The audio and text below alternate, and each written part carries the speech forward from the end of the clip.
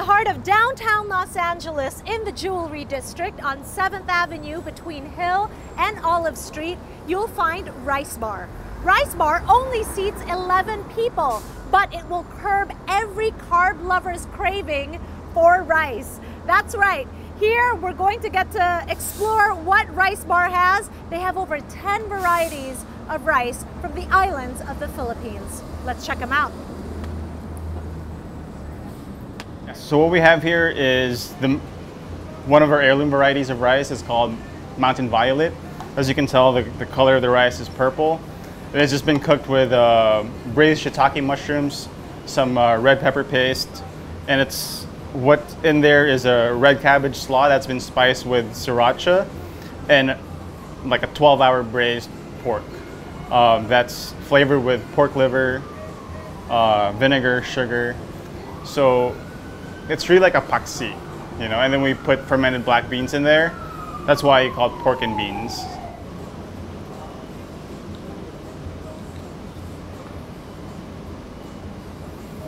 So what we have here is a chicken tinola paired off with Milagrosa. It's the only one we use the plain rice with, because I feel that plain, sweet, the fragrant, plain flavor of the Milagrosa plays off that ginger flavor of the tinola. So it's paired off with papaya, chili leaves, and a little bit of patis vinaigrette. It's as classic as it gets. Growing up, we never ate it in a bowl, but somehow we always pulled the broth in our plate. And here, for convenience, since it has to be fast, we just pour everything in there. It's a ginger-forward flavor of the broth. If you actually dig down to the recipe, it's a superior, they call it a superior stock in Chinese cuisine, where it's ginger-forward, just chicken bones, chicken, and water. It's as simple as it is. And said the papaya, that's more of regional or household staple. Some would use chayote, some would use zucchinis. But like I said, everything is based on what we have at home. Yes, these are crispy anchovies, which is a take on a Filipino breakfast again. It's actually, this dish was derived from a Caesar salad, deriving anchovies from avocados and lettuce. And then when I tasted the black rice, it had a faint sweetness to it that I thought some marinated tomatoes, some green onions, and the saltiness of that fish would go very well with that rice. And of course, the creaminess of the avocado just makes it even more Californian. A lot of the features, a lot of the dishes were created because of the rice. It's a reverse process of writing a menu, where the rice is not a filler, but it's the main focus. Since again, the rice, it's a little bit sweet, but not as sweet, and everything else just kind of offsets that flavor profile. And again, once you eat it, it just brings you back to the Philippines. This is our Bistec Tagalog. It is paired off with Cotabato black rice. What's on top is an allium variation of pickled red onions, fried shallots, and fresh chives. It is dressed with a little bit of calamansi vinaigrette and a little bit of Filipino soy sauce, which is Silver Swan. And it's one of our favorites in the house, so that's why we have it on the menu. Since a lot of these recipes are custom made for the space. When we first started, we tried it as a steak, and then it was too slow.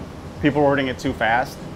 So we changed the technique, so we braised it instead. But a bistec is traditionally braised anyways. So that's what we did. We just chose a very tender piece of meat and braised it properly so it's fork tender, and a lot of people enjoy it. Yes, pancit luglog. It's luglog because in Pampanga that's what we call it. It's one of those very regional dishes. People get very emotional about it. It's like, why do you call it this way? Why do you call it like that? But it's luglog because you dump it in, like you blanch that noodles in hot water. And you put the caldo, which is the shrimp sauce, and then you put all the toppings on top.